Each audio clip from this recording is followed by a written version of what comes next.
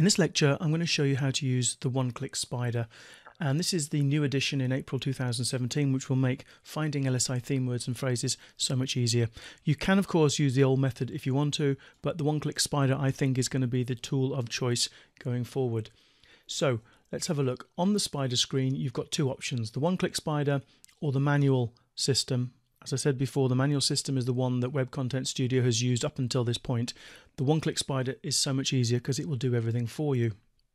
Some of the settings for this are the same as the manual. So for example, you can base your results on the top 10 is the default, top 10 pages in Google. You can also load in a URL list to use instead if you want to spider specific URLs to collect theme words and phrases from. The words on a page, the default is probably around about 1200. You can put more if you want to, but to be honest, in my testing, after you get beyond about 1200, 1500, you don't really find any new words and phrases on the page. The important ones are all in the first section of the page. Obviously, the one thing you should be aware of is that the more words per page you analyze, the longer the analysis will go. But if you're not in any hurry, it doesn't matter. So, for example, if I increase that from 1200 to 1500, then that's 300 words per page more, 10 pages, 300, that's an extra 3,000 words that are going to have to be analysed in the analysis. 1200 is a good number to start with, and then you can see whether you're getting what you want. Timeout, you can leave that altogether. That really is something I might even remove from the spider screen, because it's the timeout or the line. If the spider tries to access a web page and it can't access it for a given length of time, then it times out and it just returns to the spider to say that that page is unreachable for whatever reason. I think 5 seconds is enough for that, and I don't have any problems with it. Clear cache is another button which is new, and that is something that you may want to use periodically. It will just clear the Internet Explorer cache, which sometimes when you do an analysis, it downloads pages. Then when you rerun the spider, it will use the cached pages rather than re-download them afresh. So clear cache if you want to. Again, it's not essential. Okay, with the one-click spider, we've also got spider method, and there's 3 spider methods, and each of these will work for certain pages maybe, but maybe not some others. Some spiders, like number 3, seems to be the most reliable for me, but even so, there are sometimes occasions where a page is unreachable. Spider 1, Spider 2 use different methods, so if you find that one of these particular spiders doesn't work for you, just flick onto one of the other ones and try. Over time, I will probably remove the options and just pick the one that is working for everybody, but I need a little bit of feedback on that. For now, I recommend you select spider number 3, and detail level, a good number to start with is level 3. Now the detail level basically is how deep do you want the spider to go into the pages to return keywords. On its highest level, which is this XX, it could return hundreds of words.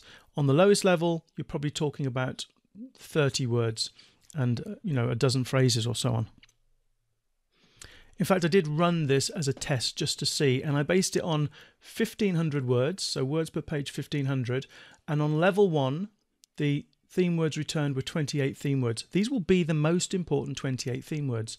On level 3, it returned 72, on level 5, it returned 310, and on the XX level, which is really just for anyone who wants to do a little bit of research, that returns 729 theme words. But a lot of those are going to be irrelevant. They're not going to be as important. But you'll see how this works as we go through this lecture. You'll notice that the theme phrases for each of these levels are the same. And that's because the theme phrase is, in order to be counted as a theme phrase, it has to appear on at least 2 of the top 10 pages. And obviously the spiders at all levels are going to find the same theme phrases. The theme words, depending on the setting, they might only have to appear on 4 of the top 10 pages, or 5 of the top 10 pages, or they must appear on 6 of the top 10 pages, or whatever. So you're going to get different levels of theme words. Theme phrases are pretty consistent, but then when you come to write your content, the theme phrases aren't really as important anyway, because theme phrases, after all, are only made up of theme words, and it's more important to get the words on there. So let's start off with a detail level of 3, 1200 words per page, and I'm going to type in a root phrase, Manuka honey. Now I know this is going to cause me a problem, and I'll show you why, but I'm doing it on purpose because I want to show you what you can do and what you can find out when pages are unreachable. So the first stage is the top 10 are being downloaded. Okay, and it tells me here, warning, 1 page unreachable. Don't worry if you get that. If you want to make sure you're getting 10 pages spidered and you do get that, then try one of the other spider methods, see if that will return all 10. Otherwise, just increase the base on top to 11, so you're actually spidering 11 pages and not the 10, because one of them is unreachable. Or you can find out what page that is, and I'll show you how to do that in a minute, and just add the domain part to the temporary ignore list, and then that page will be ignored the next time you run the spider. But let's just wait. It's analysing theme words, 2-word phrases, 3-word phrases and 4-word phrases, and there we are, that's it. That's the analysis done.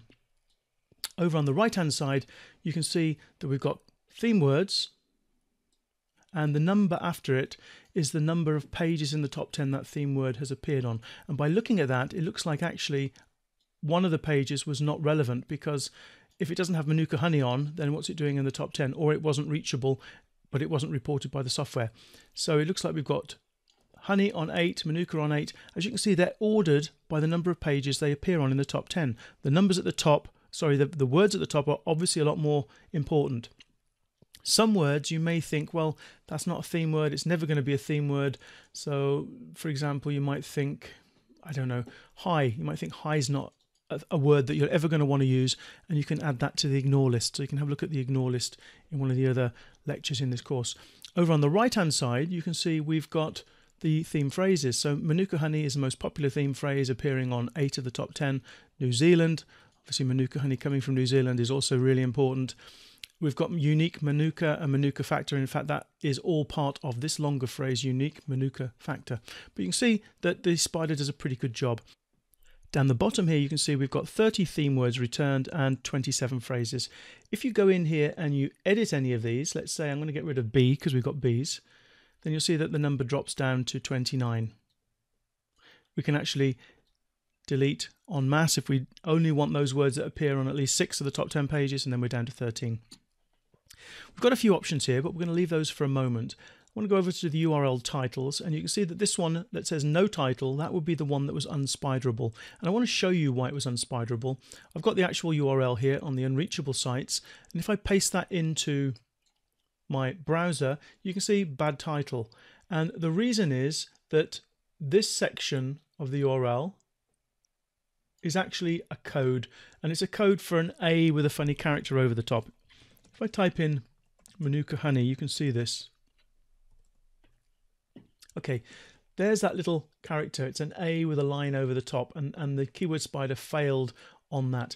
If you get instances like this where you get a code and it doesn't allow the spider to work, send them to me. Send me the code, send me the whole URL, and I will try to fix it so that the software can work with those URLs. Now I'm going to leave you to play with this a little bit more. You can increase the words on the page if you want to get a few more keywords, but let's just increase this to level 5. Now level 5 is more in depth, and it will bring back more words and phrases. If you remember, the level 3 brought back 30 words and 27 phrases. Again, we've got that one unreachable page, which I should be able to fix now I know what the code is, but for now it's going to be working on 9 pages, and I'm going to pause the video until it's finished. Okay, and that's just finished, and you can see now on level 5 we've got 119 words and 27 phrases.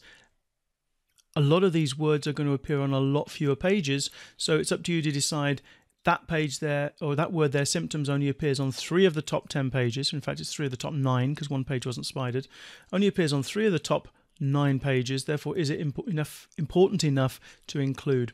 I should just say as well, I've just thought another reason why sometimes you might get, in this case we've got 8 and yet there's only one unreachable page. So what's happened to the 10th page? Sometimes web pages, they block spiders, and so what the software may have returned is, rather than an error that it couldn't be reached, it could have returned a page where it said, sorry, but we've blocked you because you're a spider, and so that would take that page out of the analysis. Obviously it's not going to have any Manuka Honey themed words in there.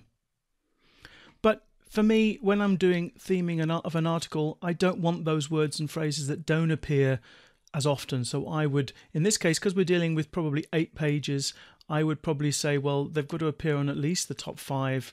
So I would just go down, delete anything that didn't appear on at least the top 5, and be left here in this case with 33, and then just go through and check to see if there's any that I want to remove.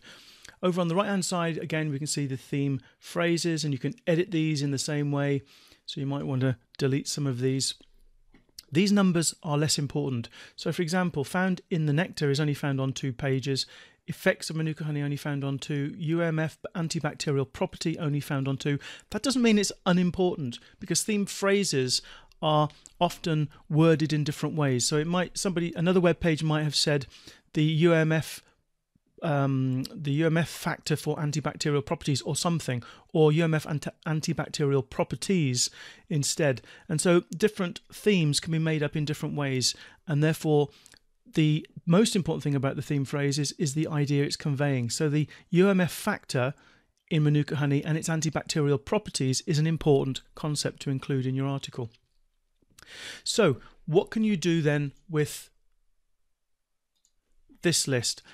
You can add them to an article. Now, as you can see, at the moment, Save to Article is grayed out. That's because in my Web Content Studio, I haven't opened an article or created a new one. As soon as I do, let's create a new article. And I'm going to just create it in a test folder. And I'm going to call this, let me just drag that in, Manuka honey. And let's just open it. Okay, now that I've got that open, if I open up my LSI keywords again, you can see I've now got the Save to Article button. What that will do is it will strip the numbers and add them to the theme words and the theme phrases section of the editor, which we'll see in a moment. The other thing you can do is you can save these lists to a file, and in order to save them to a file you don't have to have an article open. So you may not want to open an article or create a new article. You might just want to create keyword lists to send to a writer or something. And you've got 2 options.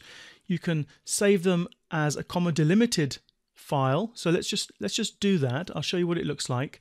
I'm going to just bear with me for a moment because I'm on my other computer screen.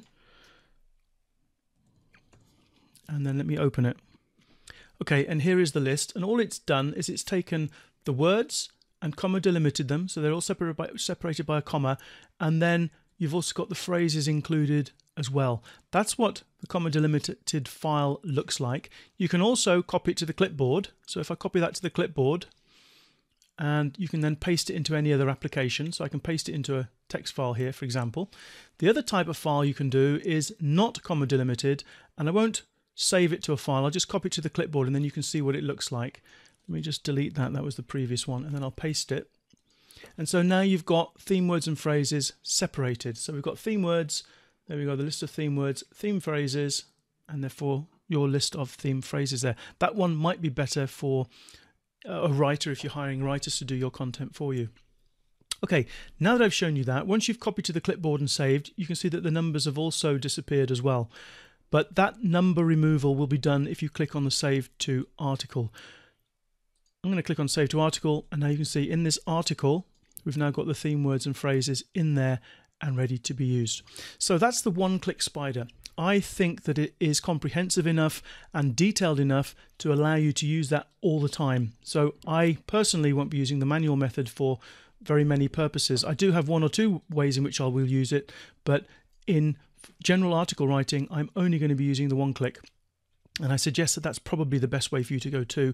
And in terms of which level, well, level 5 is obviously the most detailed. And if you've got a little bit more time just to sort through at the end, then use that. Otherwise, go for a level 3 or possibly a level 4, depending on the number of theme words you really want. Just to remind you here, this was based on 1500 words. Setting level 1 returned 28 theme words for one search. Obviously, that number will depend on the root phrase you type in. It will be different for different things. Some will return a lot more, some will return less. Setting 3 returns 72 theme words. Setting 5 returns 310, and the last setting 729. But remember, as the setting increases, the words that are returned will be appearing on fewer and fewer of the top 10 pages. So it's then up to you just to filter out the ones that you don't want. If you decide you don't want anything that hasn't appeared on at least 4 or at least 5 or at least 6 pages, then you can do that quite easily in the one-click results page.